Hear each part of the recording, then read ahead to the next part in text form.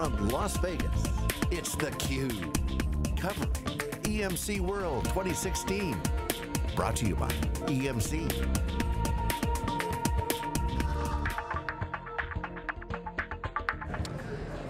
And welcome back inside theCUBE here in the Sands Expo Las Vegas. I'm John Walls along with Stu Miniman, and we continue our coverage here on theCUBE of EMC World 2016 by talking with Navin Sharma, who is the Director of Product Management at ScaleIO. And Navin, thanks for joining us on theCUBE. First time.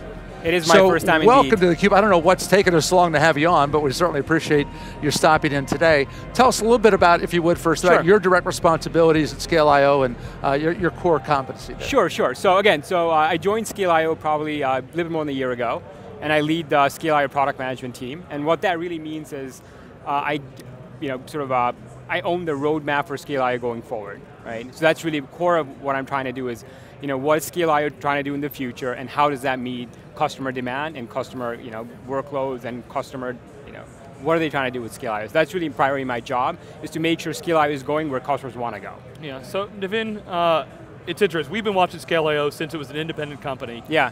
And what bucket it falls into and how it's productized is a little bit of an interesting story. So maybe you could talk about kind of some of the different ways that you look at kind of the packaging and deployment of the solution. Sure. So ScaleIO is very interesting in the sense, unlike other technologies, ScaleIO was born as a software-only technology, right?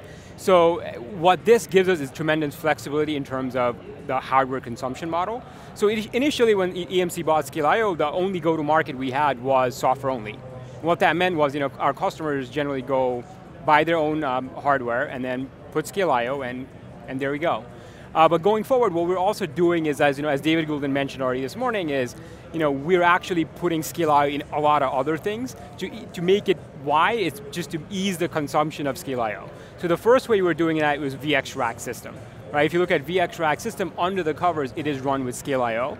And then, going forward, you'll probably hear about the new announcement coming by. There's a lot of other things powered by ScaleIO. So what we're really looking at is, software only, right? We're also looking at fully engineered appliance with VX Rack system, and we have something called VX Rack Node that's kind of a in-between options for those exact customers. So that's really, how we see the other thing I'm wondering if you could help educate our audience on is, it has that kind of hyperconverged feature, very scale-out architecture. Yeah. It can also be just a scale-out software-defined storage, without the compute. So can you explain where those two fit? Sure. So ScaleIO architecturally, like you mentioned, can be run in what we call two-layer mode, which is traditional scale-out storage, or you can run it hyperconverged, right? And the reason we sort of designed with that was that customers ultimately want flexibility. Right, it's never either or, and what we see with our customers, roughly half of them go to a storage two-layer mode, and the other half stay with hyperconverged. And the real question becomes why customers choose either or, and the answer is really it's got to do more with internal processes and operations rather than the technology itself. We build ScaleIO that it really does not matter in terms of the functionality, it's pretty much the same. But what it gives you is that if you're more of a traditional enterprise and you have a siloed organization where you have an app dev team, a server team, a network team, a storage team, you don't necessarily need to break that infrastructure, that process you already have. And we see bigger customers like Citi, who talked about this morning, they're going with a two-layer approach whereby they get all the value of a true scale-out block storage based on x86 architecture, right? But they haven't moved their application there yet. And then we have other customers who've sort of hyper-converged everything into this one building block of both compute and storage. And at the end of the day, it's really about customer choice, and we see that is something we're going to carry on as long as ScaleIO is around. Okay, so it's not necessarily the size of customer, it's different use cases. Talk about service providers maybe, because I've talked to some people that just said architecturally, compute and storage scale very differently for service providers versus some of the enterprises. So. Exactly, so usually what we hear about is when you sort of have a compute and storage in the same block, right, as you're scaling up, you may have applications that have more compute than storage and vice versa, so that definitely plays a role. But one of the great things about ScaleIO is we can actually kind of circumvent that because there's nothing preventing customers from mixing the modes, right? You could traditionally be a hyper-converge, and what you find out is, oh, my application just needs more storage performance and not compute. You can actually just add in just the storage portion without the compute, and that works totally fine. And in terms of service provider, what we see is those guys actually, we're seeing are very conscious about cost and making sure they're delivering at a very good cost, dollar per gig or dollar per CPU.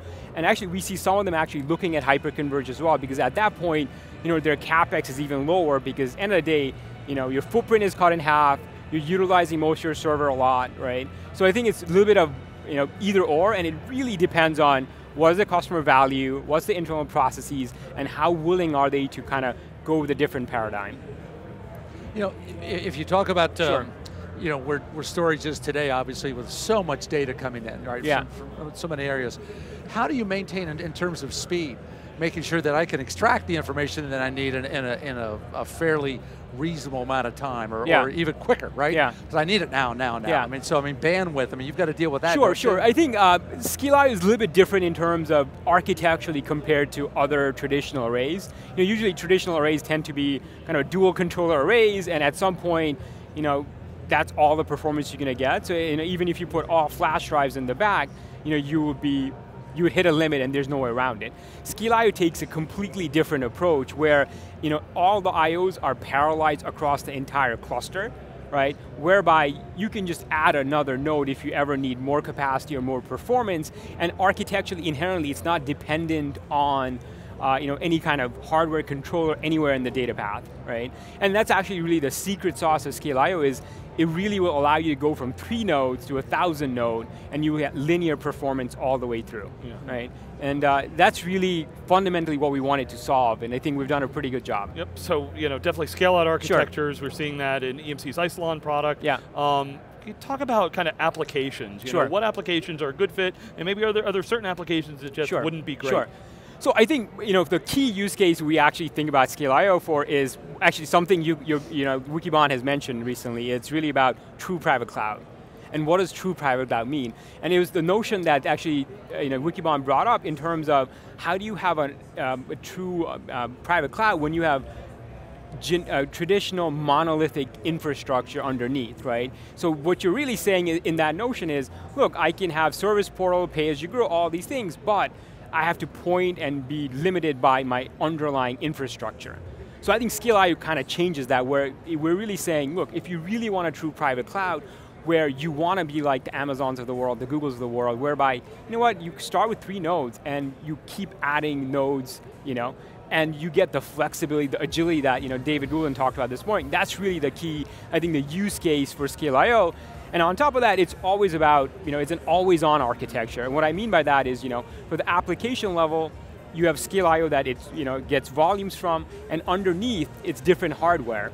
And as your hardware refreshes, it's completely oblivious to the upper level application, and there's no migration, there's none of that, right? And you're never bound by frame boundaries. If you want to grow your application, just grow, just add a node. And I think that's really the use case there, is really a true infrastructure service, is what ScaleIO is really built for. So, Wikibon, when we laid forth the true private cloud, I could definitely see kind of the flexibility and the agility of kind of a scale-out architecture lends itself towards that. Can you talk about some of the operational models? Sure. Obviously, you talked about monolithic storage, but how do the operational model change, and how does ScaleIO enable that?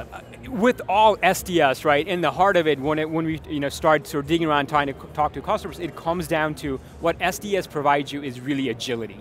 Agility in terms of your CapEx model, agility in terms of your OpEx model.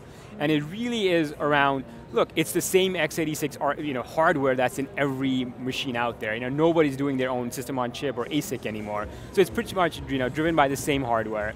Hard drive, same exact thing. We're not going and creating any hard drives. So what we see is physically, even traditional arrays versus ScaleIO is the same thing. But what it changes is, in terms of the buying model, you don't have to sort of right size your application or your storage for 3 years down the line, right?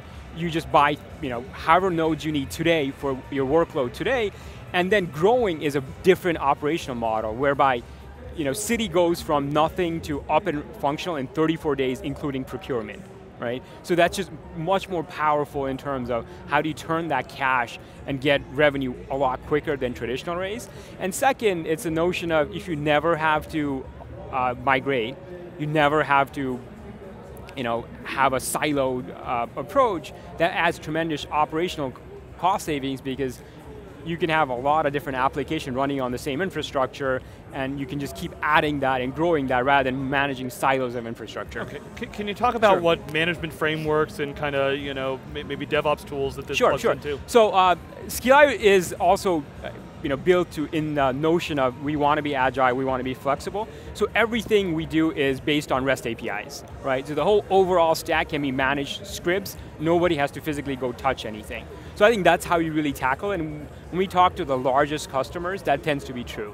Like when you ask them, hey, how do you deploy it? It tends to be, we have an automated script, either vRealize Suite, OpenStack, or something homegrown, right? Like Ansible or Chef or Puppet. And we have all the richness in our REST API that customers can just use those to bring up a cluster, manage the cluster, move things around, so it's all automated and all scripted. Okay, great. You talked about Citi being one of the showcase customers. Any other customers that are presenting at the show or customers you could talk about? I don't think anybody else is presenting, but you can go to like the ScaleIO website and we do have collateral with actual names of really big customers that are around. But again, Citi's the only one this year presenting. Hopefully next year we'll have more customer showcases as well. Well, Navin, before you take off, I'd happen to notice in your LinkedIn profile, you said a third geek, a third business, and a third TBD. Yeah. How close are you to deciding what that third TBD is going to be? Every time I'm ready to commit, my wife usually tells me, no, that probably doesn't suit you. So I'm hoping, the TBD will remain there for life because that's where, gets me excited about ScaleIO and everything else is just new opportunities. And, I like to keep it that way. I think it's just like you're offering, it's nice to be flexible and to leave exceptional you never performance know, for down the road. Exactly. All right, Navin Sharma, thanks for being, I'm sorry. Yeah, I was just, if you could bring us home with kind of the 2.0 announcement was a couple months ago, I believe, just, for those that haven't seen it. So I think 2.0, the key core messaging we talked about was, it's a public cloud agility with private cloud resiliency. And what 2.0 really did was, all the value and goodness of ScaleIO, it brought it up to another level for enterprises. And what we mean by that, we had full LDAP AD integration, we had support for a lot more component level validation, end-to-end checksum. Those are all key things that enterprises cared really about, and we brought it to that notion, right? And again, as you will see ScaleIO evolve, we're going to keep making sure that we're covering more and more use cases and doing more, such that at the end of the day, customers don't have to, manage around it, right? So that's, our end goal is how do we serve the customer best? So what are you hearing from the market then? It's been out, what, 2 months, 2.5 months, something like that? Oh, it's a great reception, right? Again, I would go back to Citi again, they talked about 2.0 specifically and how it brought them into a pretty much mainline with every other enterprise things we've seen. And with 2.0, also we added a lot of support for OpenStack. That's one of the big thing that customers talk about. With that, we sort of became upstream with Liberty and had Ubuntu support as well. So given those things, we had a lot of traction with 2.0 and hopefully we can just continue on that momentum. Right, very good. Well, thank you for joining us, and again, good luck with that last third. Thank you so much. Well, let me know if you have any advice. No, I think you're doing fine. Leave your options open. Sounds great. Navin Sharma, we appreciate that. Back with more here from EMC World 2016 here at the Sands Expo on theCUBE right after this.